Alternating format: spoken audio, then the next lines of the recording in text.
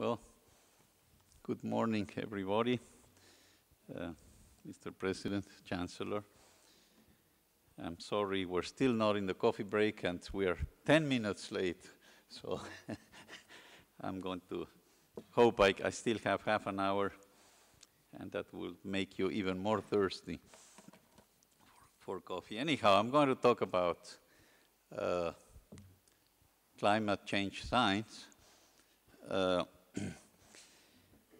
And if I may, I'm going to expand the title of my talk a little bit, in that it's, I could also have labeled it climate change science and society, since this is an issue that affects society, and there seems to be a lot of controversy. So that's the sort of thing I'm going to try to address. So let me see where I can get started here. Oh, I have to turn it on? Yes. Okay. Okay, should be on now. There we go. I'm not going to go through this in any detail, other to point out that the climate system, rather than complex, I would say it's complicated. It has all sorts of factors that need to be considered to understand climate, because our planet is large and there are many elements that affect climate, physical, biological, and so on. But that's not necessarily what they call complexity.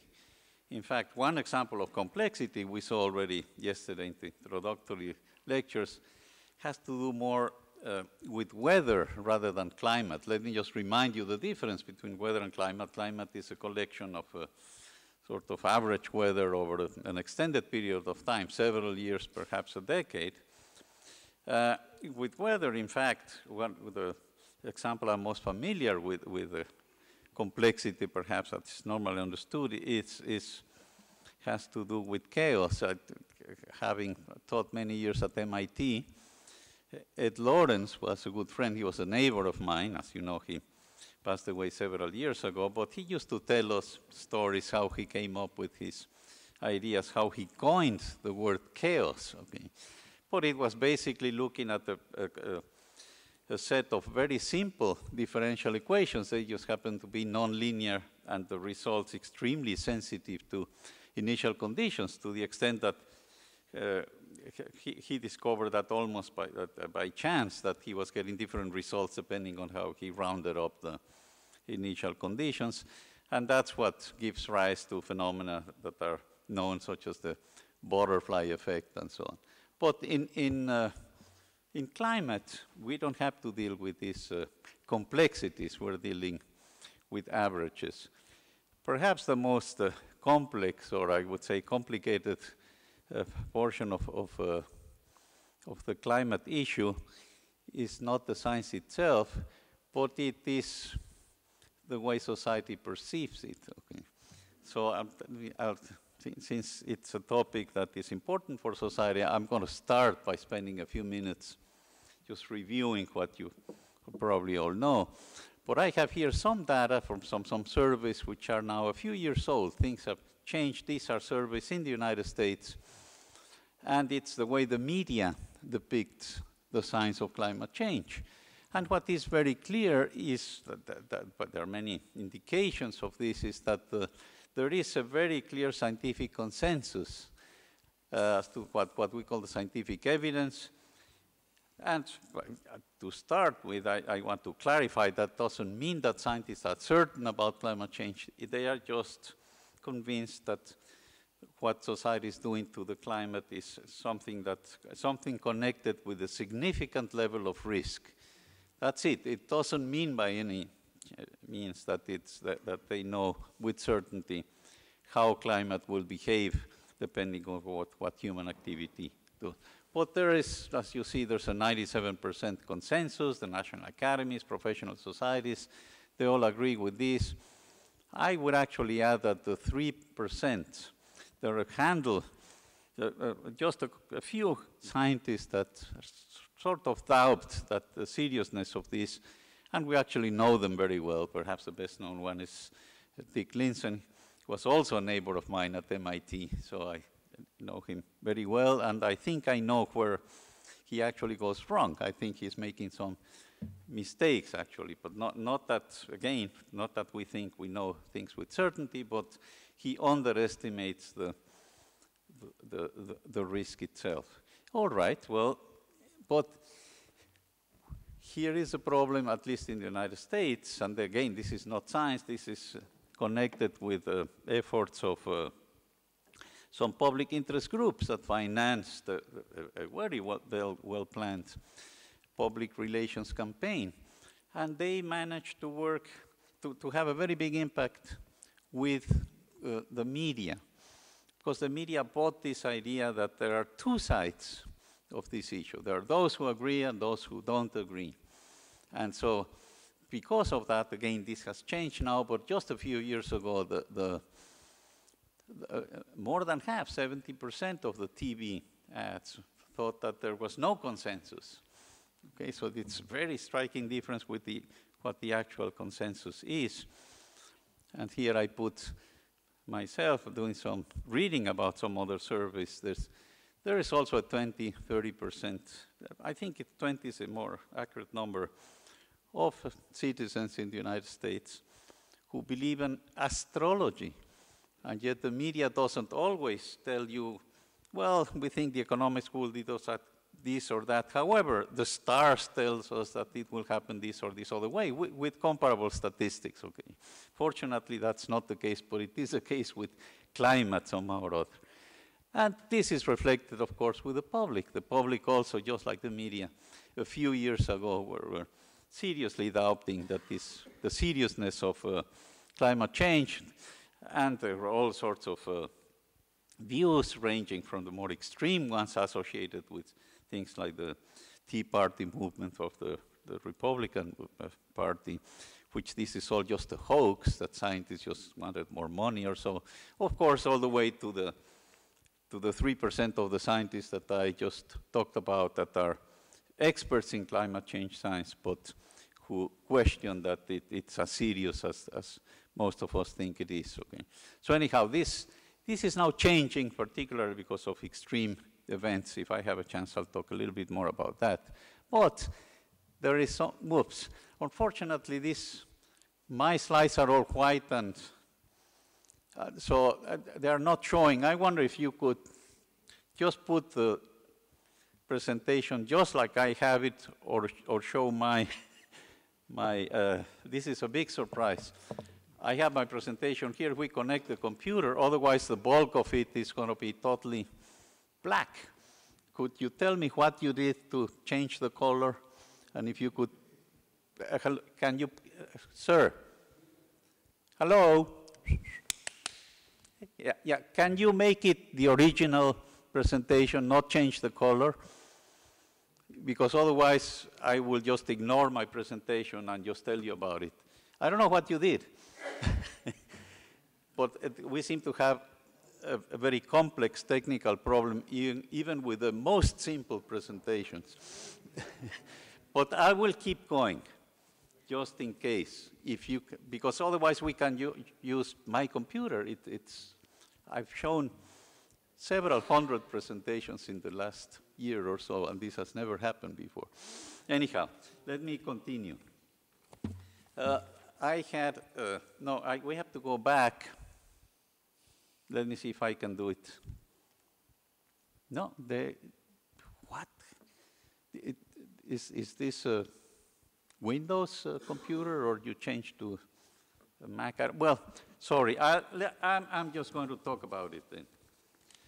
This slide is an article from the Wall Street Journal that quotes, and I'm going to have to read it from my own graph here. Sorry for the delay. I'll try to catch up now. Okay, I'll just read it to you. The title says, "No need to panic about global warming." This is an article that showed up in the Wall Street Journal.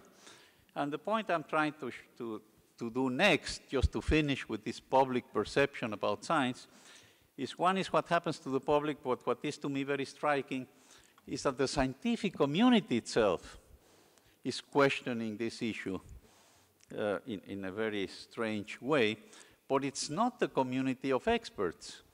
So there was this article in the Wall Street Journal with about 60 scientists signing the article, again the title saying, "No need to panic about global warming." Professor. But of those 65... Sorry, Professor. Yes? We need 1 moment, 1 minute, and we change the computer because this is not... Okay. I will keep talking. There we go. It's very easy Thank now. you. Because we must change the mouse problem. The mouse. No, all this. Sorry? Yeah, So can I keep commenting without touching things? They will only change the computer. Okay, very good. 1 moment. So I'll keep talking. Anyhow, this is the, if I can, no, I won't do anything. This is the next slide, but the previous one, okay, now we're in business. Sorry about this delay. Okay, I can push it now myself? Yes. Very good. Great. Now we go to, whoops. There we go. Okay. So this is what I was just reading to you. There's no need to panic, and they quote a colleague of ours who got his information just from the web, but he has no idea whatsoever what climate change is all about. And the other 65 scientists I mentioned, Dick Linson is one of them, but the rest are not climate scientists. So, but they questioned it because they bought the results of this public relations campaign, perhaps. And so what the scientific community did is respond. And I won't go through the details, but the response is, look, if you, let's make an analogy. If you have a heart problem and you're worried about your health, you don't go and ask your dentist. You go and ask your cardiologist. Okay? And I would add something. If I have a heart problem and I go and ask my dentist, he's a very sensible guy. He would tell me, please go and see your cardiologist. But that's not what this scientist is. It's amazing the lack of information that these people have. To me, that's irresponsible not to do some homework at least and to, with some level of scientific scrutiny, make statements that are validated either by publications or at least you rationalize the statements. Anyhow, this is just the background. I moved a little bit slow, but the background is so that I can do the following. I'm going to, in the next few slides, try to explain how the basic science of climate is really not very complicated, okay? That's something one can explain to people, even if they are not scientists, in relatively simple terms. But the details are very complicated indeed, and we all acknowledge that. So here is one way. In the next 5 minutes, bear with me.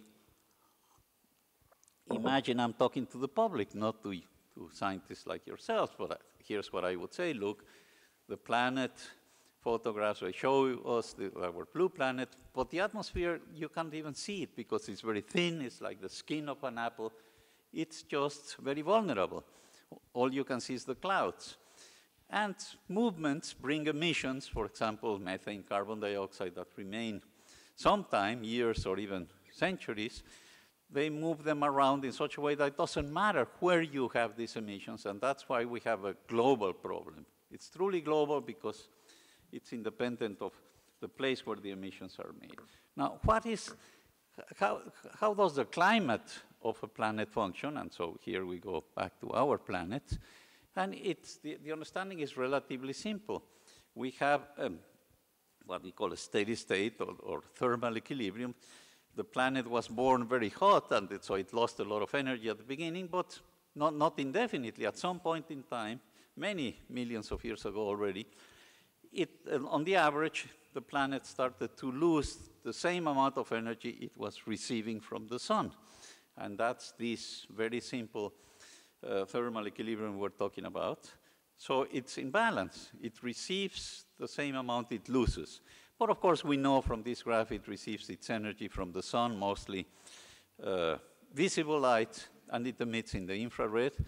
And what describes this balance in detail? Well, it's nothing else but Planck's distribution law. So this is a very well-established law. There's really no question about that. That's what gave birth to quantum mechanics, which is indeed complex, but we don't need to dwell into that. It's just that the physics is very well understood, and so is, of course, Einstein's thermoelectric effect. That's what got him the Nobel Prize. Planck, of course, also got the Nobel Prize for his equation, quantum mechanics being born. And the bottom line is that the energy lost by a planet or by a black body is very sensitive to its temperature, okay?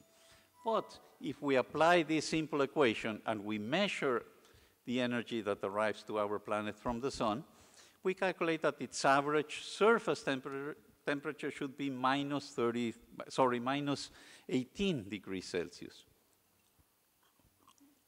Fortunately, that's wrong. We wouldn't be here otherwise because the planets would be frozen. So what's the problem? And the problem is that simple calculation doesn't take into account that there's an atmosphere, and that the atmosphere has a certain amount of gases that absorb the infrared radiation emitted by the surface. And so, in very simple terms, this very thin atmosphere ends up functioning like a blanket in that it warms the surface so that the average temperature is plus 15 and not minus 18. And this follows from very simple consideration as well as detailed radiation calculations. This is something we as physical chemists, if you want, we can measure the spectra in the infrared with great precision, better than we can calculate that with quantum mechanics. We can do that for carbon dioxide, methane, and all the greenhouse gases. But there's another puzzle here that is also interesting to explain, which is if we look, we do these calculations, first of all, it's a simple observation is that the bulk of the atmosphere wouldn't do this because oxygen and nitrogen are transparent. So a planet with a very clean atmosphere would still be frozen at minus 18. So it's the trace gases that do it. And which one is the one that absorbs most? Well, it's water vapor. It absorbs roughly two-thirds or roughly two-thirds of the infrared radiation emitted by the surface. So one could argue, well, the climate is essentially determined by the amount of water vapor in the atmosphere. And we shouldn't worry that much about carbon dioxide or the other gases, but that's the wrong perception, because the amount of water vapor in the atmosphere is determined by the hydrological cycle. Okay? And the hydrological cycle just tells you, well, all of you know that it's in very simple terms, is the amount of water vapor depends on how much water evaporates and how much condenses, and as you go higher up in the atmosphere, it gets colder, so the water vapor condenses, you get rain, snow, and so on. And so the amount of water vapor in the atmosphere is very sensitive to the average temperature. And that just means the following, that if we do a simple thought experiment, a Gedanken experiment, if you were to remove carbon dioxide and the non-condensable greenhouse gases, that is the gases other than water vapor, because the planet would cool as much as possibly 10, 20 degrees, water vapor would begin to condense, and hence the infrared absorption would decrease, and this keeps going. Of course, it's a simple feedback loop. And so the bulk of the water vapor would condense, and you would get the frozen planet, even below the minus 18 that I told you about, because you would get a lot of snow and ice that would reflect a larger portion of the solar radiation coming into the planet. You know, roughly 1/3 is reflected by clouds and snow, and 2/3 are absorbed by the surface. So the bottom line of this very simple analysis, it's the non-condensable greenhouse gases, carbon dioxide being the most important, but methane, tropospheric ozone, CFCs, nitrous oxide, there are a few others. those are the ones that are responsible for this 33 temperature difference. This is the natural greenhouse effect. So what we have is that about half a tenth of 1% of the composition of the atmosphere is what determines our climate. And that's why it's very vulnerable, the planet, because it's a minor fraction of the gases in the planet that are essentially responsible for its temperature. If I had time, this is very well supported by paleoclimate observations and so on. In the past, of course, climate has changed, and we know it's not just the greenhouse gases, there are other factors. If the solar intensity, the energy coming from the sun changes over a period of time with 11-year cycles, so that affects the climate, but you can compute that, and nowadays that's a relatively minor effect. But in the past also, orbital variations, the ellipticity, the eccentricity, is what has triggered the ice ages, but you can only explain them if you add the feedback from these greenhouse gases. So that's how climate works. In detail, of course, it might be complicated, but the other point I really want to stress here when we talk about complexity, simplicity, is that we can do analysis in scientific terms at different levels. It's not wise, and it's often misunderstood, that what we know about climate comes from very complicated models that are not trustful. Of course, the very complicated models built in all sorts of details, but they are supported by simpler and simpler models until you get to this very simple picture I'm giving you. So the whole thing makes sense from basic physics. At this stage, we add just this information. What has happened to carbon dioxide, the thermostat of the planet? And we know that since the Industrial Revolution, it's increased about 40%. So there's clearly more carbon dioxide now than in the last 500,000 years and possibly several million years. Well, that's already striking information. If you understand this simple way the climate works, at the very least, we should worry about it. Now let's do more detailed analysis and see what's happening and so on. But these are measurements. There's no climate model here.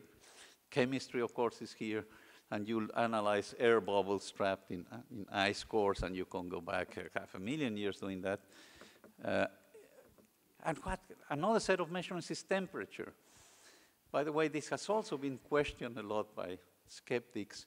But temperature measurements are very well documented. They are not trivial because you need to do very careful statistics. And the result is that temperature has increased since the Industrial Revolution, but particularly since the second half of last year. Temperature has increased by 0.7, 0.8 degrees, which looks very small, but that can be very well measured considering the amount of thermometers there are. And going back in time, it's more complicated, but you can look at the widths of tree rings and so on. So there's a lot of scientific literature documenting this in great length.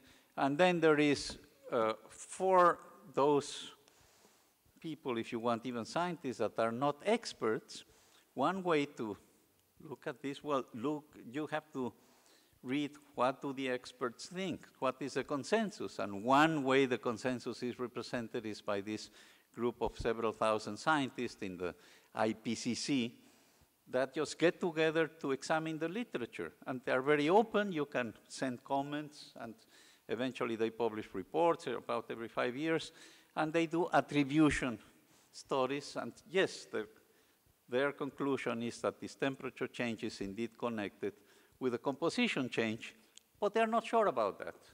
All we can tell is that they summarize this, that there's a mere 90% probability that that's the case. But conceivably, climate has changed by chance. It's just very unlikely. Okay. Let me see how we're doing with time. Okay. What are the uncertainties? Of course, the climate is complicated. So clouds are perhaps the largest uncertainty at the moment because the physics and the chemistry of clouds is complicated. And people, I think Linson would argue, there's a very strong feedback effect so that if the temperature were to increase because of CO2, the clouds would change in such a way as to keep the temperature essentially changing very little. But That's not the consensus of the experts, of the climate models, as well as of observations. There's no doubt that the climate is changing, almost everybody in the planet is now aware that the climate is indeed changing. Now, is it natural? Well, that is possible. It's just very unlikely. So far is climate science, if you want, how it's perceived by the public. And so very rapidly, what I want to show is two more things. What do the skeptics, what do some of the scientists tell us that things are wrong? They consider climate science like a deck of cards. So they look very hard for something, some data that they mine, that's one way to look at it, or cherry picking, or something wrong with that. Of course, climate is so complicated, there's no doubt that there are many more details that remain to be understood. But their claim is, look, remove a card and the whole business falls apart. But that's not the way science works, and most of you know that from other places. So a better analogy, and I remind you, this is the way I talk to the public, okay? This is how science works. We have many pieces of the puzzle that are still missing, and some others might even be misplaced. But you get the picture. This is not a little kitten, okay? You can probably look at this that way. So that's, why does it matter? Because this is one, I insist, one domain where we need to be able to communicate to the public scientific results. A different thing is to tell to the public what to do. That's not something that we can do as scientists, but we can do that as individuals. Now, I'm going to move very fast because there are things that are happening already. The frequency of floods is increasing. Let me see if I can move this. There are the wildfires. The frequency of wildfires is increasing. And so the point is that extreme weather events are happening more and more often, and the scientific community, just a year ago, they were very reluctant to make any statements connecting these extreme weathers, but in the last year, several papers already showed up making attribution studies.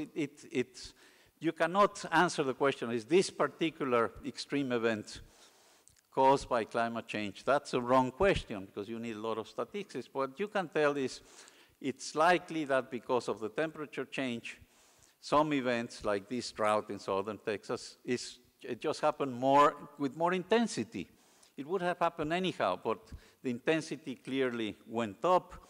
Not everything goes this way. There's a flooding in Thailand that had nothing to do with climate change, so sometimes you can tell that. But here's another very simple interpretation, just from measurements. This is from my colleague Jim Hansen. He looks at summer temperatures as measured by satellite. No climate model here. And the Gaussian looking curves keep shifting to the right. So that what half a century ago, a few decades ago, was a 3 sigma extreme event, a hot summer, okay? That 3 sigma now is no longer 3 sigma, just 1 sigma. So the probability of extreme events that were 3 sigma away from the average has increased about 40 or 50 times. It's just simple statistics, okay? And it's happening. You can already measure this sort of thing. This, by the way, is important because it's beginning to change the public perception of climate change. It's no longer just something that might happen at the end of the century. It's already happening, okay? Okay, so let's move on very fast. Let me just see how we're doing with the time. I think I need to finish very fast, but here's what I'll do. The next topic goes beyond pure climate science, and this is what should society do. I insist this is no longer what scientists should tell society as scientists. What they can do is they tell this is what would happen if you do this or that, but more than 120 heads of state agree that it would be reasonable to keep the temperature from increasing more than 2 degrees on the surface, and that requires lots of actions, reducing emissions very dramatically, just in a decade or so, 50%.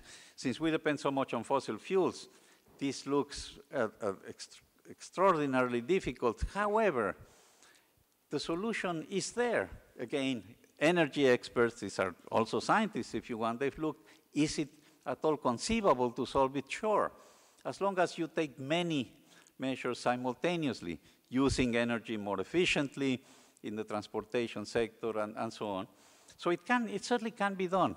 And I won't go through the details, but there are alternatives. But energy efficiency is certainly the cheapest way to start because it gives you a gain economically. But eventually you have to put the price on emissions. Again, this is not science, this is now policy. But you have to do more research. This goes back to science because the price of technologies keep dropping. Solar panels have dropped tremendously in price, okay? And you can do win-win measures. But let me sort of show you, perhaps I'll finish with this figure here. Let me just see yeah, which is from my colleagues at MIT, from the joint program. Since I was so many years at MIT working with this group, I'll using it, Ron Prin and colleagues. And it's like if we're playing a game of roulette, because science is uncertain. So this is what science can tell us.